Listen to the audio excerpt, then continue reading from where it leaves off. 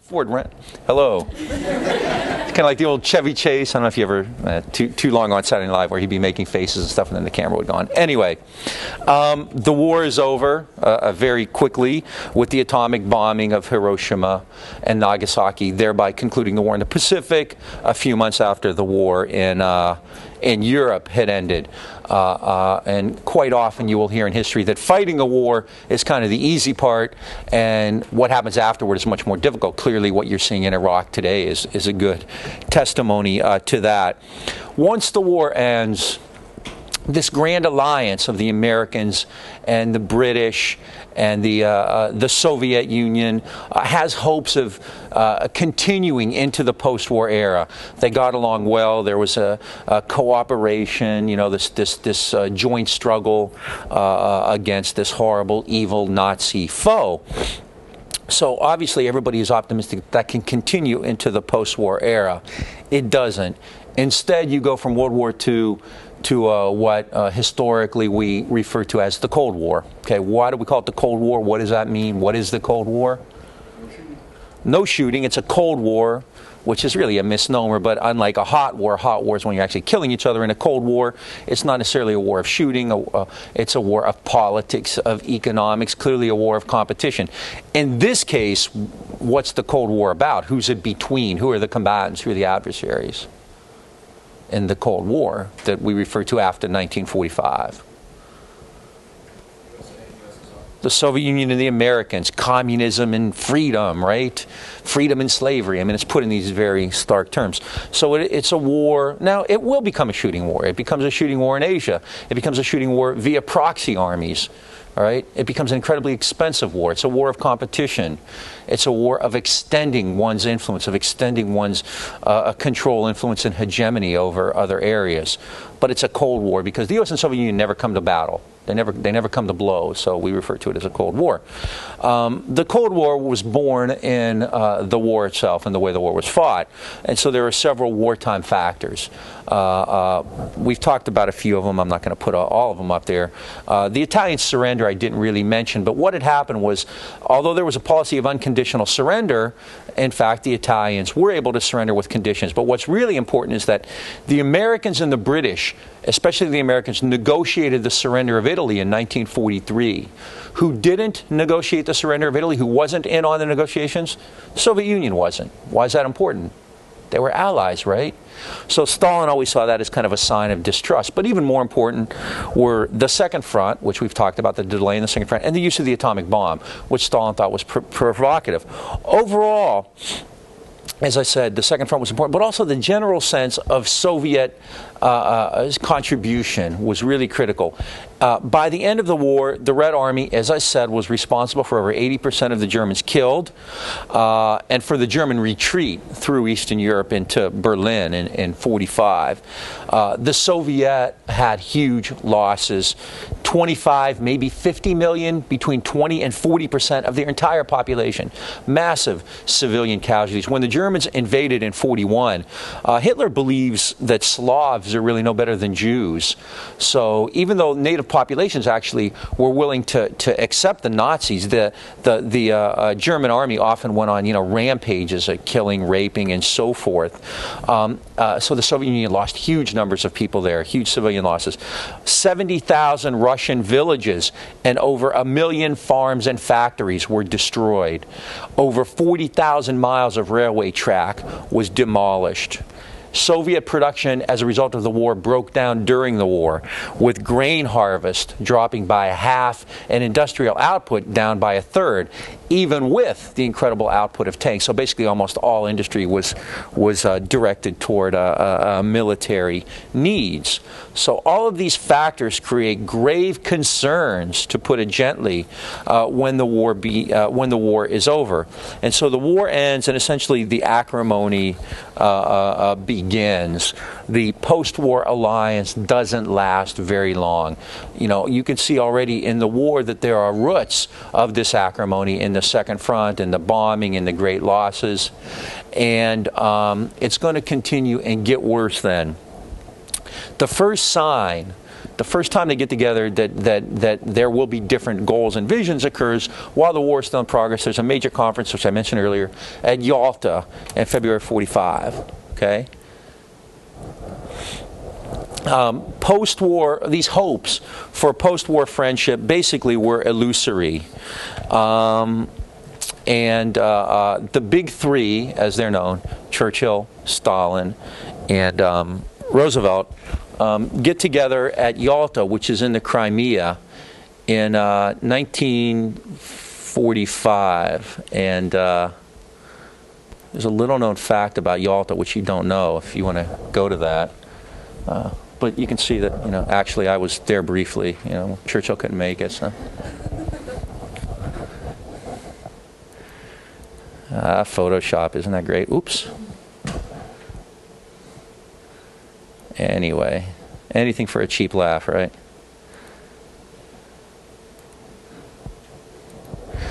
So they get together at Yalta, and basically they're going to talk about the post-war world. What do we do? The war's over. Now what are we going to do? They all have, once again, different ideas. They want to prepare for the post-war world, but they have different goals. The United and there are a couple major issues: Poland and Germany. We're going to talk a lot about Poland and Germany. What does the U.S. want to do at Yalta? First, it wants a non-communist Polish state.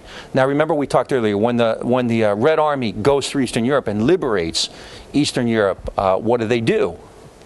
They leave their armies there, right? So when Poland is liberated, the Red Army stays in Poland. All right. So the United States wants to make sure that Poland isn't a communist country. Why does the U.S. care about Poland all that much? The war started about Poland, but there's another reason, not quite as lofty, let's say. It's near Russia. It's a buffer, and then let's be even more kind of base. Are there a lot of Poles in the United States? Are there a lot of Poles in the U.S.? It's a huge ethnic group that overwhelmingly votes for the Democratic Party. There are actually more Poles in Chicago than in Warsaw. So Roosevelt is also concerned about maintaining his constituency for the Democratic Party. So he wants to, make sure that the Polish people in the United States are not unhappy with the Democratic Party. So he wants to make sure that Poland is kept out of communist hands. What's the major religion in Poland as well?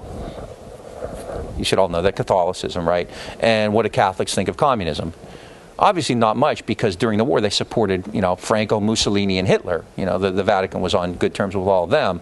So the Catholic world always saw communism as a far graver danger. So Roosevelt, for lots of reasons, strategic in Europe, as well as pressure from Poles, Polish Americans, and Catholics in the U.S., wants to maintain a non-communist Poland.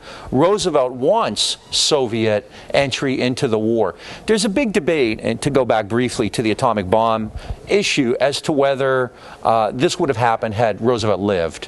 And so there are a lot of people, kind of Roosevelt fans, who say, oh, if he hadn't died, none of this would have happened. In fact, they'll argue Roosevelt wanted the Soviet Union to get into the war against Japan. I think in February of 1945 it would have been folly not to want the Soviet Union to come into the war against Japan. You don't know what's going to happen, I mean, granted, your planners are saying they're probably going to surrender, but as a contingency, if they don't, you clearly, you don't know if the atomic bomb is going to work in February of 45. You really don't know if the atomic bomb is going to work in February of 45. It's not tested until July. So wanting the USSR into the war doesn't by itself offer prima facie evidence that Roosevelt was somehow conciliatory. Roosevelt did think that his personal relationship with Stalin was good. I mean, Roosevelt was a charming, seductive man. He called Stalin Uncle Joe. They laughed and joked. They slapped each other on the back. They made fun of Churchill together. They walked, never mind. I'm just going to get in trouble like I did with that Reagan thing last week. I'm going to catch myself now. All right, so this is what Roosevelt wants. And Roosevelt also wants to create a United Nations. So that's what the U.S. want. What does the Soviet Union want? They want Poland to be what kind of country? Communist. They want a communist Poland. The U.S. wants a non-communist Poland. More importantly from the Soviet point of view, what do they want? They want Germany to be what? Weakened, hurt, right? Just like World War I. They want Germany crushed. And they want reparations to be heavy. because they want paid. They want payback, right? So this is the Soviet Union. Soviet Union kind of has these kind of it's kind of the World War I questions, right? We want Germany wiped out, and we want reparations to make up for what we've lost, because the devastation really was dramatic. What do the British want? What does Churchill want? Churchill wants, as always, to preserve as much of the British Empire as possible. He wants to keep the Soviet Union's influence in Poland limited. And he wants to, and we'll get to this later, bring France in again as a player in European politics. Remember, the French caved, they buckled in 40, but Churchill wants to kind of resuscitate the French as a powerful country. At Yalta, the most divisive issue was Poland. There were two groups claiming power in Poland, kind of alliterative there. There was a group in Lublin, which is in Poland, of communists, and they were established by the Red Army, more or less, as the official government of Poland, the Lublin Communist Poles. But there was an exile group of old Polish leaders in London. Now, Churchill and Roosevelt wanted the London Poles to be in charge because they were anti-communist, and the Soviet Union wanted the Lublin Poles to be in charge because they were communist. Who has the advantage here? Russia. Lublin. Yeah, they're on the ground. They're there, right? So they remain to occupy Poland. So the best that Roosevelt can come up with as an agreement that says we shall have, quote, free and unfettered elections in Poland. Roosevelt's aide, Admiral Leahy, says that language is so loose and elastic that you could stretch it all the way from D.C. back to Yalta and never break it. They have elections in Poland. Guess who wins? The Lublin Poles, the communists do. Stalin says, hey, you know, I did what you told me to do. I had elections. The Lublin Poles won. You got nothing to complain about. There's another good story, apparently, when they were negotiating. And Roosevelt keeps saying, and what about Poland? What about human rights in Poland? What about Catholics in Poland? What about Poland? And finally Stalin draws on his pipe and looks back and says, Poland, what about Mississippi? You know, meaning like, don't lecture me about human rights when you treat blacks in the United States the way you do. The Soviet Union was always talking about civil rights in the U.S., talking about blacks and lynchings. They had a field day with that because it cuts through all this American rhetoric and, you know, hypocrisy about what a great beacon of human rights they were. You know, we're going to save the people of Poland, and Stalin pointed out, you save the people of Poland, you look at the way you treat blacks in the United States. So, you know, just, you know, back off. And you know, and FDR basically, I think, is doing this principally because it's good for the domestics. It's good for the Polish Americans. It's good for the Catholics. They'll continue to vote for him because he's taken a hard line, right? Later on, this would be a major factor in a conservative attack on FDR. After FDR died, and you know, he was a hero. It was like JFK. Everybody loved FDR. But then a few years later, people start to reevaluate him. A lot of conservatives, well, conservatives always hated FDR. They thought he was a socialist. They thought he was a communist, a crazy radical. But they would say, at Yalta, FDR sold out Eastern Europe. Instead of making a stand, instead of sending the troops in, instead of telling Stalin to stay out, he simply said that Poland could be communist, you know. And again, the fact of the matter is the Red Army was there. You don't have to like them. You don't have to respect them. You don't have to think it was a good idea. But as a matter of fact, they got, you know, hundreds of thousands of soldiers and tanks and weapons, you know, there on the ground. Now, do you think American soldiers, finally, the war's over, and they're thrilled, and they're kissing women in Times Square, and, you know, do you think they're gonna want to be told, you know, hey, time to remobilize, we're gonna go fight for Poland now? No one's gonna do that. You're gonna fight a war with your ally? I mean, the Soviet Union and America and the Americans are allies, so it's kind of a preposterous criticism. I mean, in a sense, FDR, and I'm not a huge fan of Roosevelt, but at the same time, he doesn't have a whole lot of options in this. So Poland is considered a major blow. Now, conservatives and liberals, basically Americans, and there's a consensus on this, will see Poland as evidence of Stalin's overall design. See, the real issue of the Cold War will be, for the Americans, it will be Soviet adventurism, Soviet expansionism, Soviet aggression. The basic line will be that the Cold War was all Stalin's fault. Why? Because he wanted to take over the world. He was just a new Hitler. You had Hitler, now you got Stalin, right? And as evidence of that, look at Eastern Europe. Look at Eastern Europe. Right? Look at Poland. He kept his troops there, and he put his own government in power. That proves it, right? So this is going to be evidence that Roosevelt sold out. And in addition to that, one of Roosevelt's aides at Yalta was a guy named Hist, who was later implicated in all kinds of spying and stuff like that. So this is part of the conservative attack that FDR sold out Eastern Europe, especially Poland, at Yalta. Germany's also a big issue too, and in Germany the issue again, as after World War I, will be reintegration. What to do? What to do? Early on, the Americans, kind of like after World War I, wanted to crush Germany. They had a policy, what they called pastoralization, to basically deindustrialize all of Germany and just make them into a bunch of small farmers, so they couldn't cause any problems, they couldn't build weapons. However, as Woodrow Wilson and John Maynard Keynes had understood after World War I, Germany's economic revival was essential to the rebirth of the European economy and hence the global economy. And so you can crush Germany all you want, and that's clearly what the Soviet Union wants to do. But if you do that, at the end of the day, you're ultimately doing damage to this global system, this globalizing mission, which will come back and hurt you. All right. So again, reintegration becomes the preferred policy. Yeah.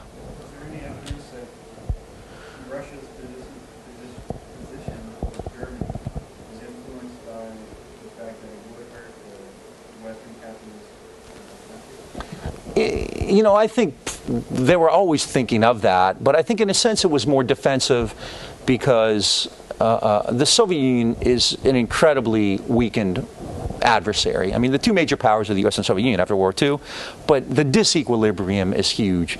So the Soviet Union can't really think aggressively and offensively. You know, I mean, I'm sure if they had the capacity to do that, they would. But basically their point is, we want Germany, you know, crushed, basically to get payback for what they did to us in terms of reparations, and also because we don't want to be invaded again. If it hurts the U.S., that's even better. Sure. But at the same time, I mean, Stalin, and I didn't spend a lot of time on him because I don't, you know, this isn't a course to do that, and I'm not an expert in Soviet history, but I've read a bit about him and I know a little bit. And you know, he's a brutal, bloody dictator, and hundreds of thousands, maybe more than that, people were actually killed, executed by him because he thought that they were out to get him. At the same time, he's a fairly intelligent guy. And he's very, very cautious and conservative. And there's no evidence, and we'll go through that. I'm going to spend a lot of time on that. There's no evidence of Stalin ever acting precipitously, or Stalin acting aggressively, or Stalin not backing down when confronted. So he's not really in a position, I think, to kind of challenge the U.S. He understands that they have an overwhelming preponderance of power, and they're going to pretty much get their way. The main concern in 1945 and in the immediate Cold War years is actually going to be to preserve what he has. Eastern Europe is not up for negotiation as far as he's concerned. That's true. He liberated it. That's foreign territory. That's enemy territory. You know, people sweep through there and invade it. He's not giving it up. That's just not even going to be negotiated. And the Americans know that. You know, the Americans know that. That's, you know, there's a big debate as to whether it's Stalin's fault, whether it's communist fault, or whether this is just traditionally the way Europeans act. I tend to think the latter is more likely. I mean, there have always been spheres of influence, and you know, and by no means would I sugarcoat Stalin. I mean, he was a very brutal and bloody dictator, but in terms of his foreign policy, he's actually pretty cautious, and it makes sense if you look at it from that perspective. You've just been invaded. You've lost how many tens of millions of people? Yeah, you want to make sure that the Germans don't ever do that again. And the French felt the same way. I mean, there's really, you know, the French and the Russians are kind of on the same side on this. So the Americans agree on reintegration. So and Russia wanted a dismemberment. It doesn't happen. We'll talk about it later. Germany is eventually split into 4 zones, and that actually doesn't take place till Potsdam. But Russia doesn't get its way. I mean, they do get reparations. They will get something out of Germany, but essentially the West, the Allies, call the tune. Germany will be reintegrated, and the Allies will kind of get their way there. In addition to that, at Yalta, Churchill insists and gets an agreement that France will be brought in to help in the occupation of Germany. Now, this is kind of blows a lot of people away because the French, remember, had been wiped out quite easily in early 1940. To bring France in as a partner in the occupation of Germany strikes a lot of people as being, you know, very, very strange. But Churchill believes that France can be a barrier to German expansion. Stalin didn't want the French in either. I mean, Stalin basically believed that the three major powers should focus on and deal with Germany, the British, the Americans, and the Soviet Union. All right? So Stalin loses. France is brought in. It's cut into four. On the question of reparations, Stalin doesn't get his way either. The Allies agreed that German payments would be in kind, okay? Meaning that the Russians can take whatever they need out of Germany. They can take out, and they do, they take out factories and raw materials that they don't have to, because after World War I, remember, it was set in dollars or pounds, and no one could ever pay it. So what the Russians are suggesting is they will take it in kind, all right? But they don't agree on setting any amount, so that's still up in the air. All right.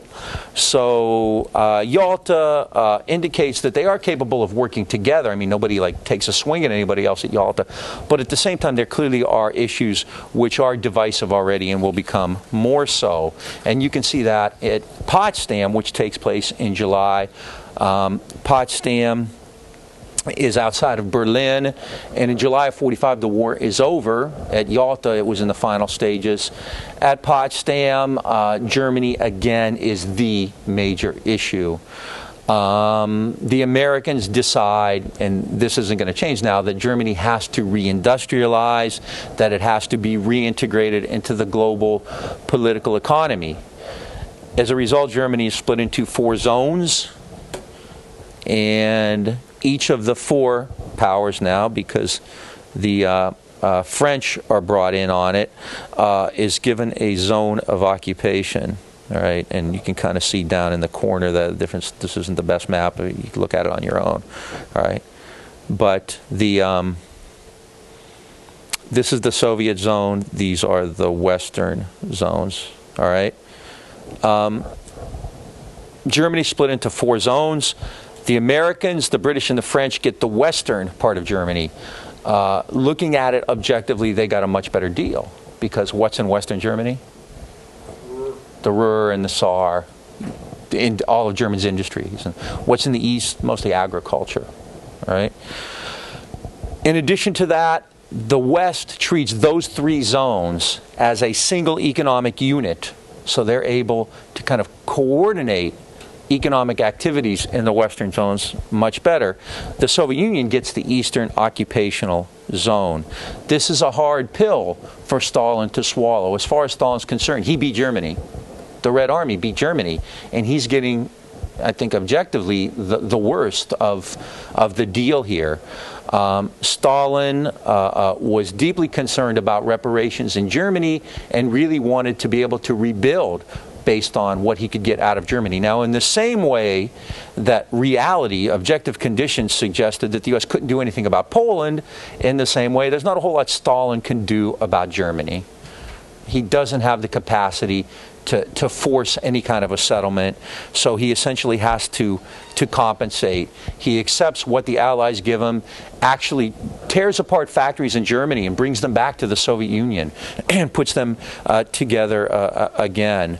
But the Soviet Union could only take reparations from its own zone, which is really a problem, because that was not the strongest economic zone. It was an agricultural zone with less industry. All right. In addition to that, if it got reparations from the West, if it did get reparations from the Western zones, it would have to pay for them with agricultural commodities from the East. So it's not like they're getting anything. I mean, it really is part of a negotiated commercial system. Yeah. He's basically occupied 11 other countries, and he's got access to But Germany's still far more powerful, and I think there's, there's also political, and that would probably be the West's argument. But keep in mind too, what is the status of those countries he's occupied? They've been devastated, right? They've been wiped out. So, but I mean, he can complain about it all he wants, but in the real world, he understands the West can do this, and they will. Why can they do it? It's like Bill Clinton, Why did he do it? Because he could, So. So by mid-45, by July of 45 then, you can see that this post-war arrangement is already on the rocks. I mean, you know, I think it's pretty clear at that point that the alliance, the cooperation, the goodwill is gone, you know. I mean, the issue of Poland cannot help, but I'm sorry, Germany, the issue of Germany, Poland's important, but Germany is it. Germany is the issue, just like it was after World War I. The issue of Germany cannot help but be critically divisive, because that's the guts of the post-war world. Whoever controls Germany essentially controls Germany. If Germany goes capitalist, then the West is in great shape. If Germany goes communist, which really is not even a possibility, then the West has suffered a major loss, okay? But it's also clear that Germany's not going to go communist fairly early on, all right? So this is part of the post-war planning at Yalta and Potsdam. But there are other strategies. Anybody have any questions on this? There are other strategies for American hegemony too, and these actually take place. I'm kind of in inverse chronological order right now. These actually take place while the war is still being fought, and they are economic and political, and I would argue they're vital. They're as important as anything that takes place in Europe. Okay, yeah. Did Stalin go along with the 4 zones and the French come in primarily because it's felt that the French Socialist Communist Party was going to be able to take power in France? There's a lot of influence there. I've never seen it put in those terms. I mean, I don't think so, actually. I mean, I probably won't do much with that. That's really important. I mean, in all of the Western European countries, the war was so devastating that, in fact, socialist and communist parties were actually quite popular in France, in Italy, in Greece. Britain had a Labour government, a real Labour government, unlike, you know, Tony Blair. And the Soviet Union clearly is looking upon this with hope and optimism, but at the same time, the links are not, you know, real easy to prove. I mean, there's I'm not suggesting there's autonomy, but at the same time, these aren't really Soviet directed in the sense that, you know, they're kind of working in conjunction. In addition to that, the United States is deeply involved in the British left and the European left. I mean, they're sending the AFL and the CIO and the CIA.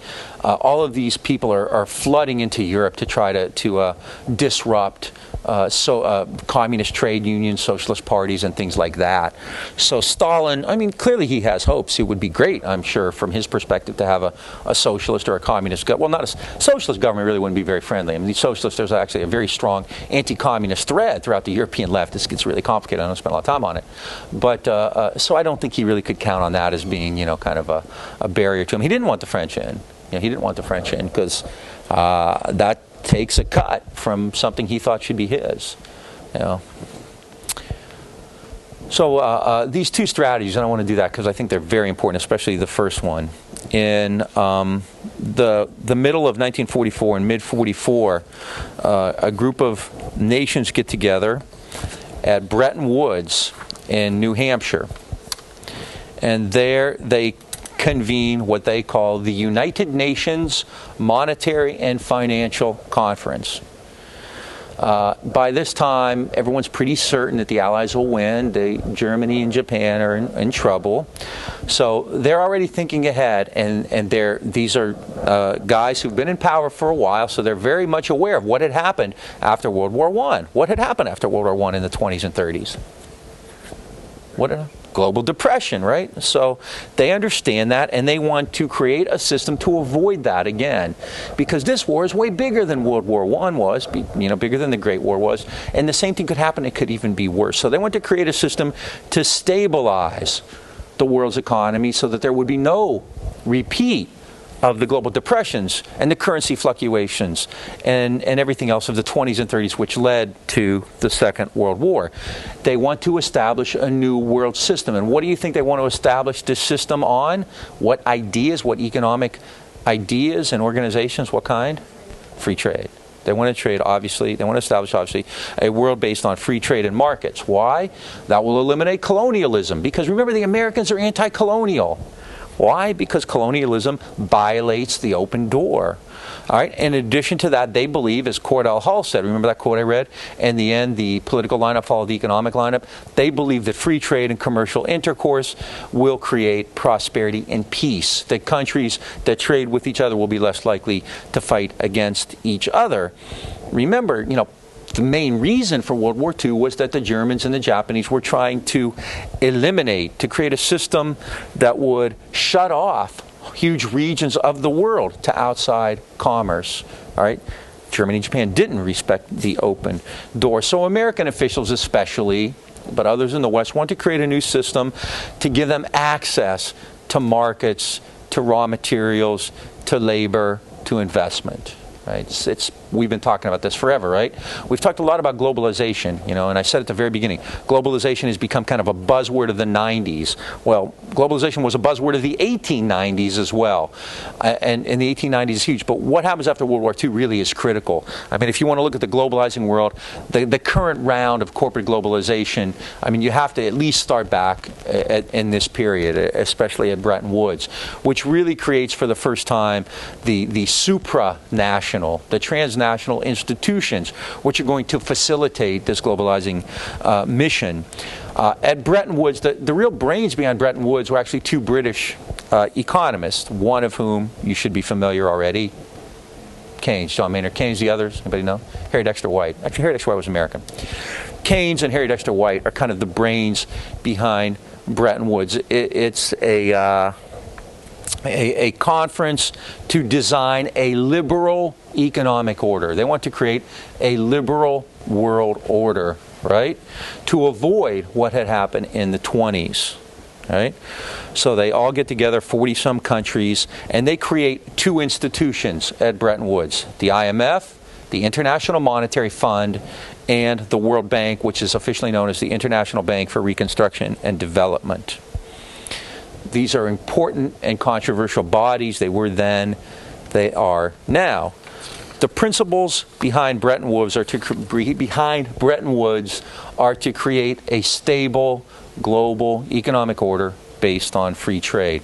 They want international monetary cooperation with international agencies defining what the global economy will look like and who will dominate these international agencies, who will put the most money in, who will have the most votes, who will have the most influence. Who do you think? D.C., Washington, D.C. will. So they want to have this international cooperation. They want to maintain high levels of investment capital by creating international banking regulations that will facilitate that, and global banks, okay, to facilitate that. If you need a loan, you go to these institutions, right? So you can create and maintain large capital flows that way. They want a system of unhindered trade and convertible currencies. They want trade without barriers and currency convertibility. What's that mean? You don't even know what it means. Why is it important? You want convertible currencies. Why? Because you can trade easier. It's simple. If you can trade dollars for marks or dollars for francs, all right, without and what's that based on, by the way? What would you have to have that based on? Gold, right? It's a fixed system, all right? You have currency convertibility based on a fixed. It just makes trade much easier, right? A pound is worth, I don't know what it is after World War II. I know it was $2.80 in 1967, so somewhere between $2.80 and $4.40. But if you have a system in which you know what a pound is worth, and our trade, it's like buying a Saturn, right? You don't haggle, you don't negotiate. You just go in and you know what it costs, right? So basically the idea there is if we have fully convertible currencies based on a fixed system, then it will facilitate trade. It will be based on a gold system to avoid the wild fluctuations that could take place otherwise, right? And we'll also try to maintain equilibrium in something called the balance of payments system. Balance of payments is what you spend overseas. It's money spent, military spending. If we have a bunch of American troops in Germany, that's an American deficit, right? Because you have to pay these people in American dollars, all right? So that's a deficit. That money is going overseas. American tourism money is a balance of payment deficit because Americans spend money overseas, all right? American investment is a deficit. It's money being spent overseas, all right? Now, sometimes balance of payments deficit is not such a bad thing because it increases economic activity, kind of primes the economic pump. so to speak. But at the same time, if you get too far out, if the disequilibrium becomes too great, then that will affect economic activity, right? If you have a massive deficit in the amount of money going out and you're not bringing in as much, then this can cause currency revaluations, it can cause inflation, cause all kinds of problems like that. So basically, this is a long-winded way of making the very simple point that I started with, which was that Bretton Woods' goal was to create global economic stability based on free trade. The IMF's particular purpose is to stabilize world currencies, all right? In the 30s, one of the major reasons for the Depression was that currencies depreciated and fluctuated wildly, because all of these countries were still carrying over their debts from World War I. And remember, trade had gone down so much, that massive contraction in world trade, so that exchange rates were constantly fluctuating and trade was diminished.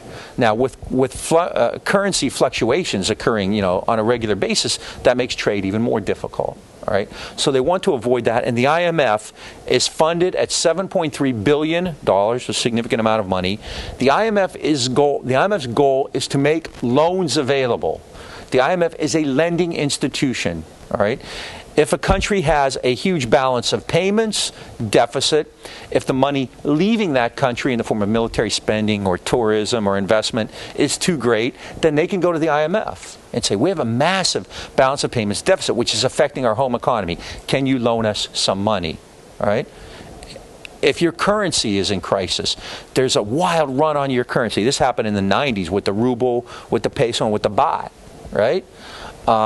In Thailand, then the IMF can say, yes, we can loan you money so you can stabilize your currency. It's a massive infusion of cash. So you don't have to devalue, or you don't have even wild or bounce payments, or you don't have outside banks. I mean, a lot of these countries are beholden to outside banks.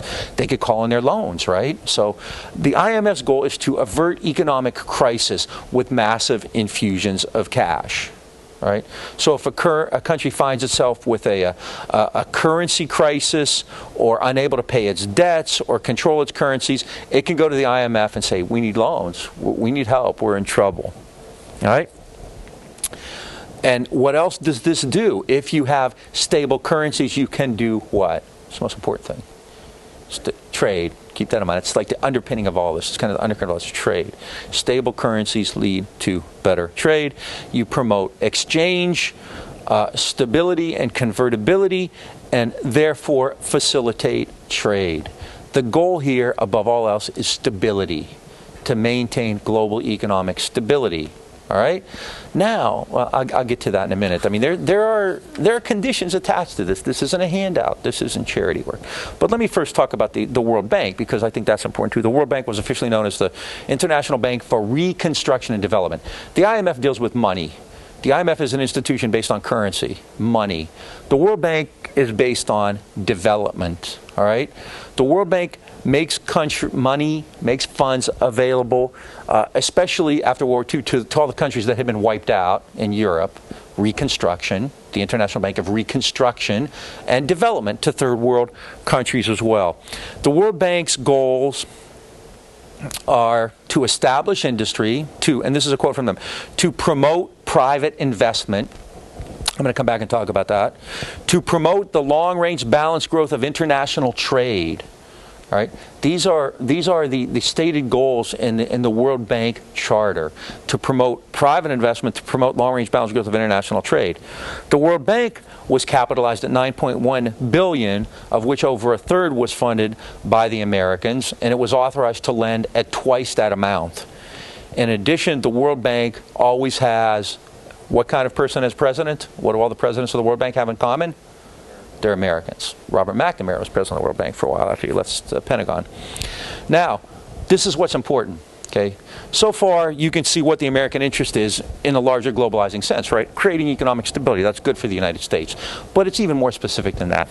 The World Bank and the IMF, the Bretton Woods system, essentially becomes, I call it kind of the Tony Soprano shakedown. It's a way to help your friends and hurt your enemies. All right.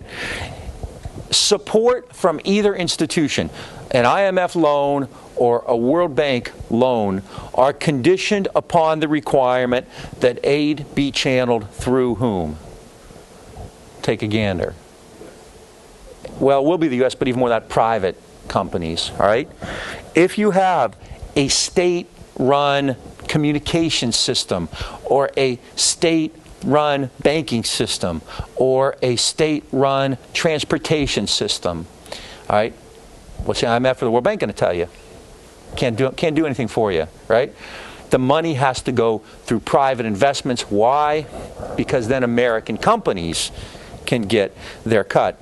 If you go through private corporations and not states, then American corporations will have guaranteed access to markets and resources. And isn't that vital if you're going to avoid what had happened after World War I? So if a nation seeks aid from the IMF or from the World Bank, it has to work with American banks, with American reconstruction companies, with American industries, thereby guaranteeing American economic activity, American profits. You want World Bank money to build a telecommunications system. It's not going to be state-run. You would have to, you get that money, but as part of the deal, you have to engage private companies, the Brown and Roots of the world, or the AT&Ts of the world, or whatever. So it's a way to guarantee markets and investment for American companies. In the same way, if a country doesn't have that type of open private economic system, what happens to them? Do they get access to the IMF and the World Bank? No, they don't. So, if you have, let's say, to kind of step back a bit, let's say a country has a balance of payments or a currency stabilization crisis, currency valuation crisis. They go to the IMF and say, we need money, we need an infusion of cash, all right? The IMF doesn't simply say, okay, and write the check out and hand it to them, right? It says a lot of things. Like Bob Dylan's father, it says a lot of things. It says, first, this has to go through private channels, which I just mentioned. But more than that, it says you have to engage in certain practices. If we're going to give you this kind of money, you have to change your economy, okay? For one thing, you have to start getting cash. And how do you get cash? If a national economy needs to bring in cash, what does it have to do? But even more than that, what? Exports. All right, so the first thing the IMF is going to tell you is you need to develop a more export-oriented economy, all right? Now, this means that if you have a system in which your workers are guaranteed health care or minimum wages, all right, that may have to go, because that's money that would need to be pumped in to an export-oriented economy. It means that if you have subsidies or quotas on lumber growing, those have to go because you need to export as much lumber or coffee or whatever as possible. So basically the IMF will come in and say, you have to change your domestic practices in order to develop an economy that brings cash in. You have to export as much as you can. You have to cut social programs because that's money that's going to people instead of to foreign exchange. All right? You want to pay your debts? Goodbye minimum wage. Goodbye health care. Goodbye social safety net. Now if a country refuses to do that, and most notably, who would that be? Who doesn't operate that way? Whose economies aren't structured that way in 1945? The Eastern European countries. So what does that mean to them? Do they have access to the IMF and World Bank? No. So the IMF and World Bank, that's why I say it's a strategy for hegemony. I think in terms of winning the Cold War, if the U.S. won the Cold War, if the West won the Cold War, if you believe that, this is why. It's not because of Reagan or because of the Berlin area. It's because of the money. There's a great line about I can't remember, it's a little poem basically about all the money bags and the brains. But that's what ultimately is far more decisive than anything that takes place on a battlefield. It's the creation of these institutions from which the United States, by virtue of having the most overwhelming economy in the world, can call the shots. At the end of World War II, the U.S. controls over 50% of the world's trade. 6% of the population, over 50% of the world's trade. Right?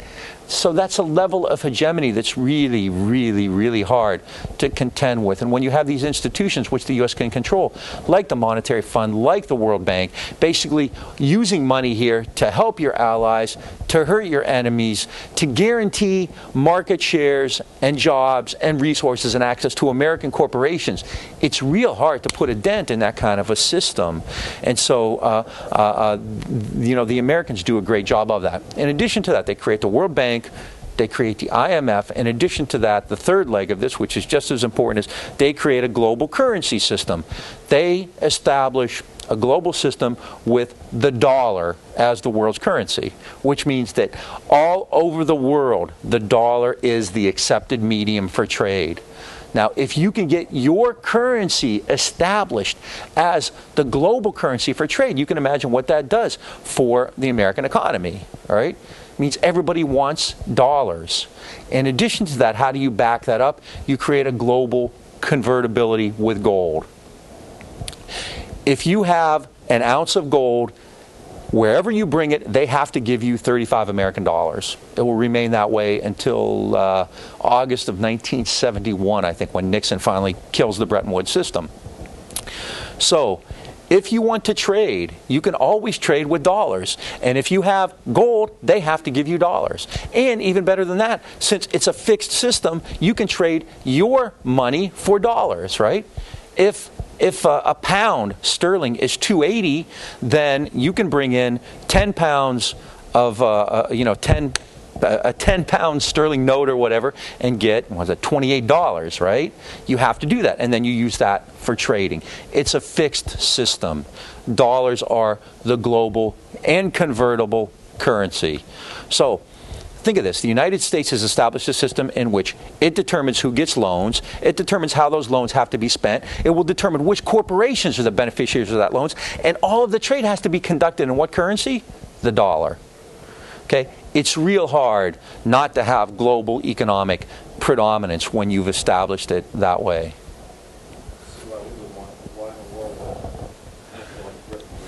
Britain doesn't. Britain doesn't have a whole lot of choice. Britain wants to maintain the sterling bloc, right? They can. I mean, the world has passed them by. For developing countries, it makes some sense. I mean, it gives them access to money. The lure, the seduction of this is quite great. No, the British were never huge fans. I mean, it's actually Keynes' system. It's what Keynes wanted to do after World War I, a free trade area of Europe. Basically, Keynes and Wilson, these guys are liberals. This is a very liberal system. The idea, well, it's kind of liberal, except that whole free trade thing, these are guaranteed. These are also, state guarantees. It's kind of ironic, isn't it, that like if a state wanting IMF or World Bank money has a subsidized coffee economy, let's say they're paying their coffee growers, they're subsidizing them, right? The IMF can simply say, no, you can't do that. You have to remove those subsidies if you want aid from us. At the same time, this is money that they're guaranteeing to American corporations by virtue of it having to go through private and not state-oriented companies. Even today, if you look at the data on protectionist tariffs, the industrialized world in any given year has about $300 billion worth of tariffs. So at the same time, they're creating these institutions like NAFTA or CAFTA, which allegedly are supposed to liberalize trade. They have far more protectionist measures than anybody else combined. The U.S. and the British and the big economies do. All right, so. At Bretton Woods, then, they create the IMF, they create the World Bank, they create a gold standard with the American dollar as a universal and convertible currency. You can always trade an ounce of gold for 35 US dollars. All trade will be conducted in dollars, and the US is bound to accept gold and pay out dollars to any country. So the Bretton Woods system is it, man. It's the bomb. It creates the mechanism for post-war economic power. All right? I mean, I think this is pretty easy. I don't think this is like a bunch of economics hocus pocus, because economists tend to talk a lot of junk and it doesn't really make a whole lot of sense. And they talk about variables and flowcharts and all that. This isn't alchemy. It's really pretty easy. I mean, the way economics works is kind of like the idea of gold is alchemy. Why peg gold? I mean, you could pick, a pen, it's just gold, right? So they peg gold as the global economic currency. But at the same time, it's not really that hard to figure out. By subsidizing and stabilizing, which is the key word, currency and reconstruction, channeling it through what kind of corporations? Mostly American corporations, and making the dollar the world's currency. The U.S. makes sure at Bretton Woods that global commerce will be free. And by free, what do they mean? Freedom isn't free, we often hear. It means free commercial enterprise. Free enterprise at Bretton Woods mean that America and American corporations and their subsidiaries will control global trade, not competing systems. The USSR, the Soviet Union was at Bretton Woods, but never joined the IMF or World Bank. Was the Soviet Union going to agree to privatization? Was the Soviet Union going to open its books to the West, and, so that they could analyze the Soviet economy? Of course not. All right? America's economic strength in the post-war era is due to this as much as anything. Okay? This Bretton Woods system. We're going to talk a lot. I mean, the IMF is going to be, in the 90s, the IMF is going to resurface as kind of a bête noire for the world, especially for the developing world, for the global left, for the anti-globalization movement. I mean, it's still around. It's still very powerful. It's still very potent. Right? And other institutions like the WTO or NAFTA really kind of emerge out of the framework that was established at Bretton Woods with the IMF. I get kind of, and this is part of, I'm sure it's the historian in me, but I do a lot of globalization work, and it always starts, when you go to these things, people always start like in November of 1999 in Seattle, when all of a sudden, boom, 80,000 people showed up in Seattle to protest. And, I think it's really kind of a disservice, because if you really want people to understand this, you need to kind of put it in a much larger framework, because it's actually way worse than the WTO in 1999 Seattle. That's nothing. This is really the guts of it, and you really need to start, I think, at Bretton Woods when these institutions are created, because they really do create American economic hegemony. All right? Any questions? I've either like totally confused you or explained it in such clarity that you understand it in ways that you never imagined. Well, no. Nixon got it. Nixon took the U.S. off the gold standard in '71. We have floating currencies now. Because Walker agrees, like a lot of the LaRouche campaigners, they always come like yeah. Since Bretton Woods, like they always apply to Bretton Woods. I'm like, what significance do we have today? So. No, the LaRouche people are kind of funny. We have a long and firm relationship, me and them. Nixon took the U.S. off the gold standard in August of '71.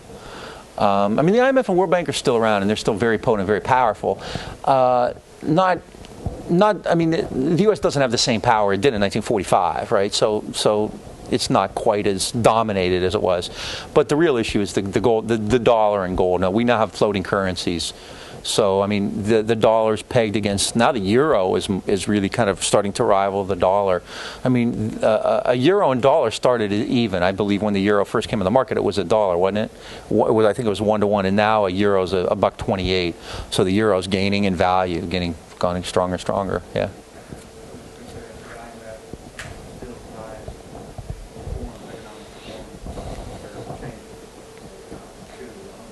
Yeah, they're called SDP, structural adjustment programs, yeah. Yeah, I mean, actually, the lumber example I gave was from Indonesia in '97, because Indonesia was forced to basically wipe out a lot of forests to increase its export earnings so it could get cash, so it could get currency. I would have said dollars, but, not necessarily. But no, I mean, the biggest abandonment of Bretton Woods is that you now have floating currencies, which is a lot harder for me. I study this, and it's pretty easy. I mean, if you're going to study economics, this is the period to study it in, because all you need to know is how to multiply 35 times 1. It's $35, 1 ounce of gold, and basically very little currency convertibility or fluctuation. Britain in late '67, for instance, devalues the pound from 280 to 240. I mean, that's like one devaluation, and in the 20s and 30s they were devaluing every day. So it's a pretty easy system, and I mean, it creates stability. You always know what's out there. You know that your currency is going to be worth this amount, and it ain't going to change. So long as you have $35, you can buy an ounce of gold. So long as you have gold, you can trade it for dollars. So long as you have dollars, anybody in the world, it's like the, don't go home without it. It's like the American Express card or the Visa card or whatever. Everybody's going to take $1. Everybody's going to take gold. So it's really a stable system. Nixon guts that for a lot of reasons, and it gets more complicated. I mean, it's a lot easier to understand this than the floating system today, which, you know, often gives me headaches. Yeah. All right. Okay, economic hegemony. Political hegemony, part 2, the United Nations. And I can go through this fairly quickly. I think you're fairly familiar with it. The U.S. wants to create the UN. Why? For all these lofty goals of creating a better world, peace, prosperity, one world government. We'll all hold hands and release doves and everyone's going to get along, right? I think it's always funny because the UN, if you ever listen to especially some of these wacko radio shows, you know, they're talking about the blue hats and the UN's going to come in and take over. And the U.S., you know, people file lawsuits when the U.S. participates in UN operations because, you know, it's a violation of the American Constitution and it's one world government and it's socialist and you have all these kind of right-wing conspiracy nuts. The UN... And what's you know, what's amazing about this, in Bretton Woods in the same ways, these were institutions set up for American power. And they worked well, you know. So all these kind of like hyper-patriotic Americans don't even understand that these institutions are doing their work for them. And they criticize them. It's really kind of ironic, you know. The UN and Bretton Woods are really critical. That's the kind of 1-2 punch. Economic hegemony, political hegemony. And the United Nations does that. The UN, obviously, much like the League of Nations after World War I, the U.S. creates the UN according to its needs. The Soviet Union's there, like they were at Bretton Woods, but the U.S. has far more power and is able, ultimately, to create the UN according to its needs. They set up the institution to have a powerful Security Council. Who's on the Security Council in 1945? The U.S. is... the French, the British, the U.S. and Britain, Soviet Union. China and France are the interesting ones, right? Because France, you know, clearly had been defeated in World War II and was called into question. And China, which we'll talk about later, was really, I mean, really in bad shape, you know, ready to fall. So, so clearly then the Security Council, I mean, is a U.S. body. There's only one country on there which, you know, with which it doesn't have really strong relations, and that's the Soviet Union. And I mean, to get the Chinese government, we'll talk more about that. The Chinese government was really corrupt and beleaguered. It was led by somebody named Chiang Kai-shek. And to get the Chinese on the Security Council and for the British to get the French on the Security Council really were statements about how powerful the West was vis-a-vis the Soviet Union. The Soviet Union was pissed off in both of those cases, and the only reason they agreed to that is because the UN Security Council also included a veto measure where you can veto a proposal, you know. So basically, if not, Stalin's going to get ganged up 4-1 most of the time, right? In fact, there was even a question as to how to use the veto. The U.S. actually believed that that countries who were a party to a dispute should not be allowed to veto it. And Stalin, of course, said that's ridiculous, and he wouldn't go for that. So the veto is kind of Stalin's salvation. In fact, membership in the General Assembly was also at play. If you know anything about the Soviet Union, the old Soviet Union, it's still hard for me not to call it that. It was the USSR, the Union of Soviet Socialist Republics. There were actually 16 republics in the Soviet Union. Stalin went in and said, I want 16 votes in the UN, one for each republic. And of course the West said no. And you know, and it sounds funny, right? We laugh, oh, he wanted 16 votes. But he said, well, Guatemala, Nicaragua, El Salvador, Honduras, Mexico, Belize, Panama, and he listed, he says, you know, the Monroe Doctrine. The U.S. has that many votes from Latin America. You know, those are dead ringers. So, but of course he didn't get it. The UN Charter basically is set up as a power document. The UN, through the General Assembly, which is clearly dominated by the United States, votes on measures. The Security Council has ultimate power. It's only the veto, which the U.S. actually wanted to take away. The U.S. wanted to create a set of issues which would be removed from veto, and of course the Soviet Union didn't go along with that. there was a lot of people said there was an American steamroller effect going on. The UN Charter, for instance, called for the liberation of colonial areas, but said that Britain and France could retain their colonial possessions. One of the ranking American officials there said that we will have our cake and eat it too. So clearly then the UN, like the Bretton Woods system, is a way for the United States to assert its dominance.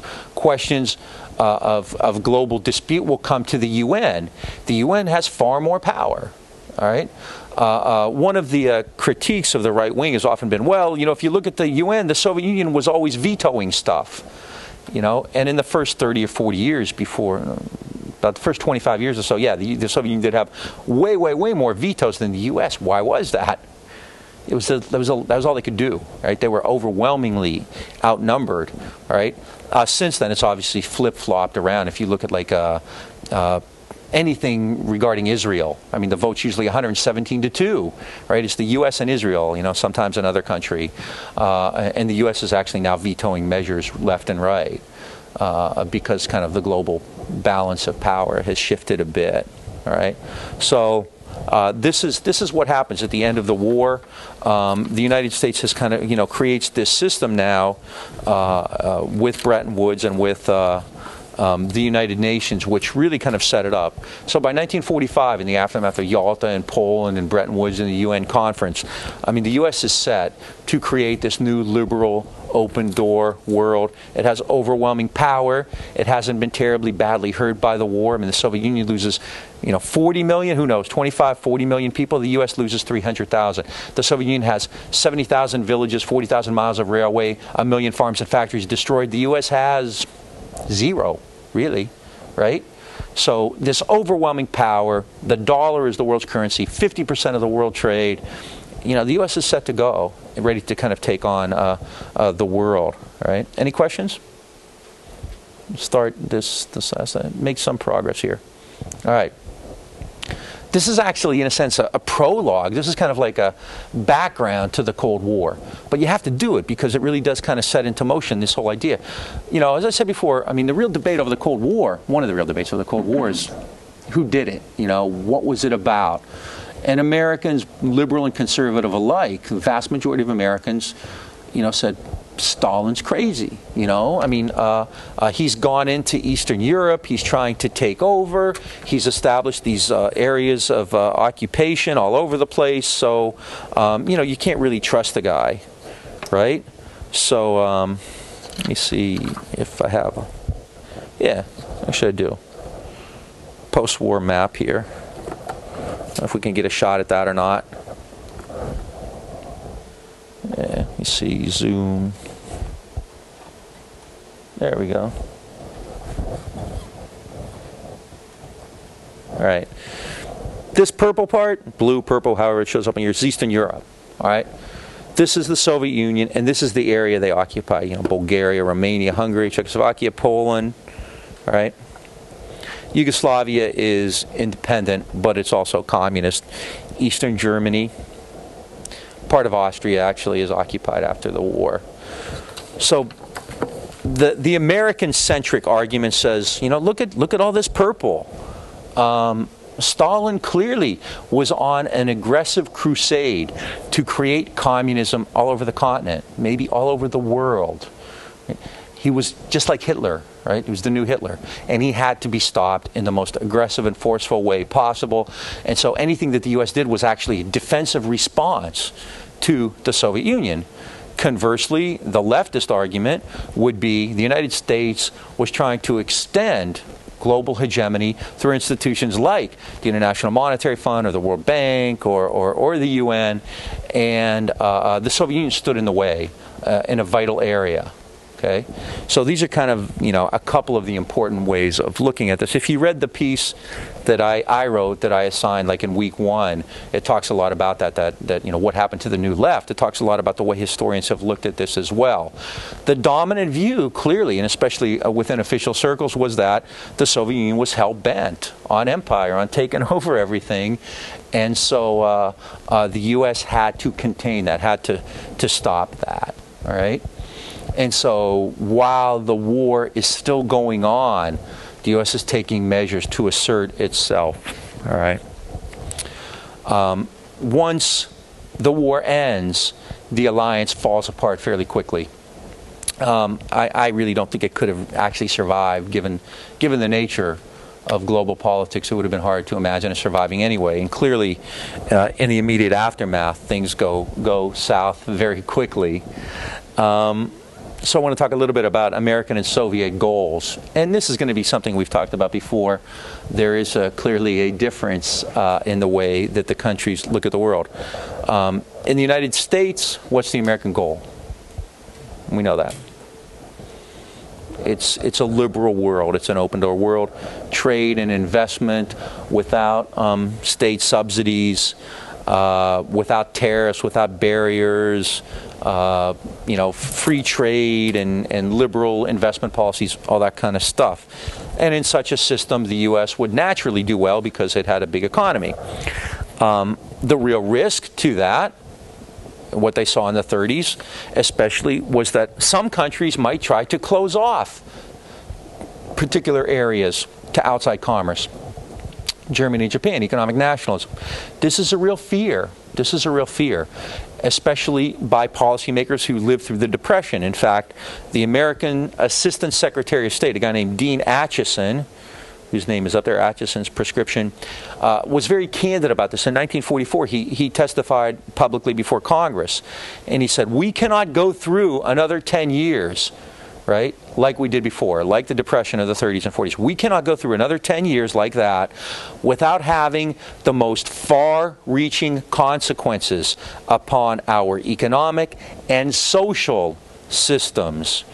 My contention is that we cannot have full employment and prosperity in the United States without the foreign markets.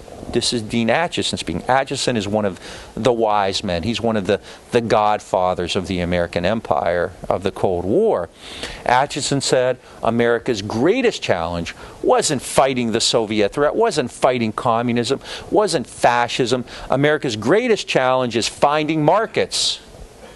America's greatest challenge is finding markets. The United States has unlimited creative energy. The important thing is markets. We can produce more goods all the time. That's not a problem. We can make new stuff. We can be creative. We can make better stuff, but we have to find markets. Why? Not only because they're essential for economic growth, but because with markets we can maintain America's political system, America's democracy. Without outside markets, the United States could develop a rigid state economy with production and consumption done at home. But who did that? Who just tried that?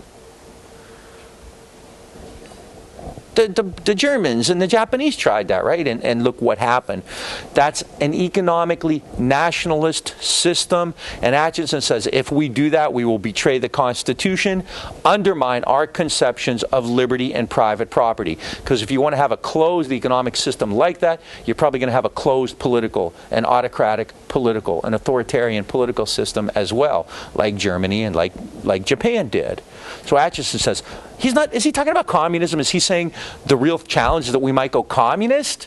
Acheson's not saying. There's no chance in hell of the U.S. developing any kind of like socialist economy, despite criticisms of the New Deal. I mean, the New Deal was an attempt to salvage capitalism because it was damaged, right? Acheson's not saying if we don't fix it up, it's going to be the socialists are going to have their way, and we're all going to be marching in May Day parades, and we're going to have pictures of Emma Goldman on our walls. And they're not saying that. The threat, as far as Acheson is concerned, is the U.S. develops a fascist, a corporatist state economy. That's the alternative. That's the alternative. And without markets, without global commerce, without the open door, what Acheson is saying is that the U.S. faces not just economic distress, but political crisis.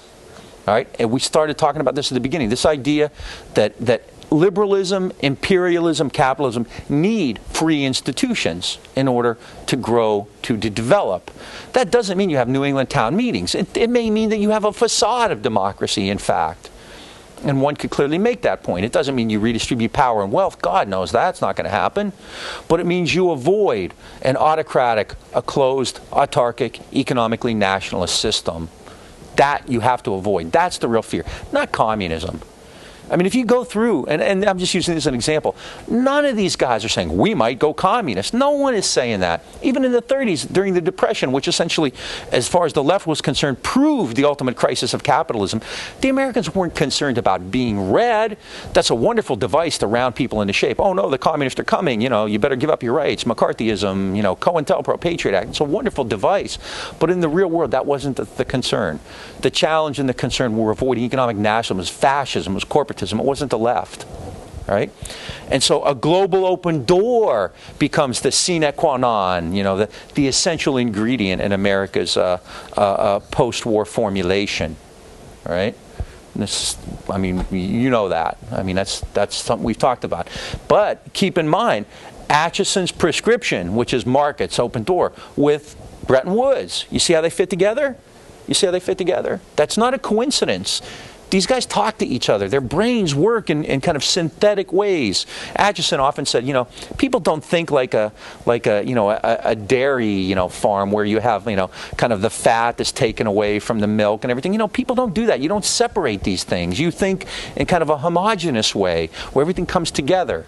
Atchison's talking about trade. He also understands currency. He understands what's happening in Bretton Woods. He understands convertibility. All of these things are ways for the U.S. to maintain this incredibly privileged standard of living, as well as maintain global imperium for American corporations. British and Soviet aims are different. Again, not surprising. They're more traditional. They're rooted in the established traditions of imperialism and old Europe. Churchill still wants to hold on to as much of the empire as possible, as much as he understands that the U.S. wants to get into the colonial areas in search of the open door. Churchill also wants to maintain the British role in Europe. In Europe, traditionally, countries had carved out areas of interest, all right? In fact, this is really illustrated. Churchill and Stalin both believed the same way. They actually had a lot more in common than either did with the U.S. on this issue. The Soviet Union clearly doesn't believe in free trade in the open door, does it? It's a communist system. It wants to have a communist economy, you know.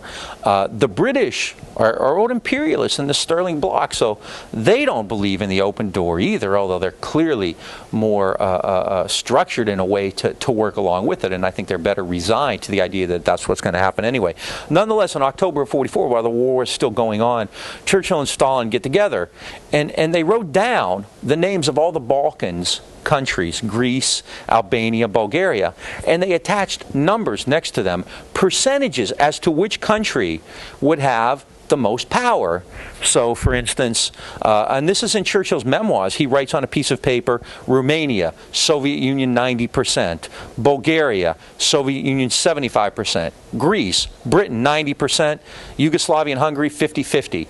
Basically, these two guys, Churchill and Stalin, are getting together and carving up the rest of Europe, right?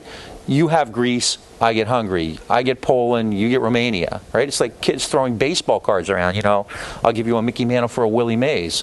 I'll give you Greece, you take Yugoslavia. You know, I get Greece, you take... So this is the old way of doing things. Now, do the United States believe in this? No, not for any particular moral or political reasons, because that's not the way the market operates. The market has to have free and unfettered commerce as much as possible, especially in these areas because they're rich in raw materials and markets. I mean, they're fairly developed compared to the rest of the world, certainly far more developed than Asia or Latin America or Africa would be. So you can sell stuff in Yugoslavia and Greece, you can sell stuff in the Balkans, you can get raw materials in the Balkans, you can get labor from the Balkans, and it's a rich area. You don't want it carved up 90%, 50% BS. No, those areas are free and they are part of the open door. That's the U.S. goal. So the British and Soviet Union is quite different on that. In addition to that, the British are kind of in an economic quandary. The war is incredibly expensive. And as in World War I, the British borrowed a lot of money to pay for it. Who did they borrow from? The United States, and they'll have to keep borrowing, you know, as well. This creates grave economic problems. The British basically say, we fought the war, we fought the Battle of Britain, we were there the whole time, and now the Americans are gouging us, right? it's kind of like, you know, World War I, right? You know, remember what Clemenceau said? Wilson bought his place at the peace table at a bargain, at a discount. Keynes refers to this as Britain's financial Dunkirk. Remember the massive escape at Dunkirk, right? He said the financial problems of the war have been surmounted, you know, easily, but the post-war problems are far graver. And in fact, Keynes is sent to the Americans to negotiate a new loan. The Americans give Britain at the end of the war a $3.7 billion loan, all right, spread over 50 years. The Americans think, you know, Britain is actually a rival, so we shouldn't help them out. And the British say, damn, how can you do this to us? We just fought this war next to you, all right? The British are quite upset about that. In addition to that, Bretton Woods said, remember, that the dollar was the world's currency, and all other currencies are convertible. What does that do to the sterling bloc? Britain can't control it anymore. It breaks up in the sterling bloc, doesn't it? I mean, basically, this is how Britain gets decolonized. It's kind of, I mean, you know, you've seen Gandhi and you've heard all these, you know, these great, you know, stories, but at the same time, Britain is basically decolonized because it can't have the sterling bloc anymore. Sterling is convertible now to dollars, all right? So all of this is taking place, all right? And the British find themselves now kind of as a country in decline, you know, because the United States has so much global power. And Keynes is aware of that. Keynes is aware that Britain is in decline. At one point, he kind of makes a funny little metaphor, which he often did. He says, he's talking about the American aid and the American loan, and he says, it'll build up a separate economic bloc, which excludes Canada and consists of countries to which we already owe more than we can pay, on the basis of their agreeing to lend us money that we have not got and only buy from us and one another goods that we are unable to supply. So this is how kind of Keynes looks at Britain. It doesn't have money, it's in debt, it's borrowing money from people it can't repay, and it really can't produce the goods that it needs to sell. All right? So the British find themselves, you know, kind of looking at the world, you know, with a real sense of loss. Their days are kind of numbered. The Soviet Union's goals are different. On one hand, we can say, well, they wanted security, but that was always harder to discern. However, in the last several years, especially since '91, when everything kind of fell apart in the Soviet Union, a lot of these old records have come out. A lot of people who can read and speak Russian have gone to the Soviet Union, and they've gotten access to a lot of these things that no one had known even existed prior to that. And so for the last 10 or 12 years, we're starting to see translations of all these Soviet documents. If the traditional story was that the Soviet Union was aggressive and the United States had to respond to preserve free institutions, then we now know that there's a lot more to it than that. In fact, Soviet thinking is quite clear, quite developed, and we can look at these Soviet analyses now and figure out what they were thinking, which we will do at the beginning of next class.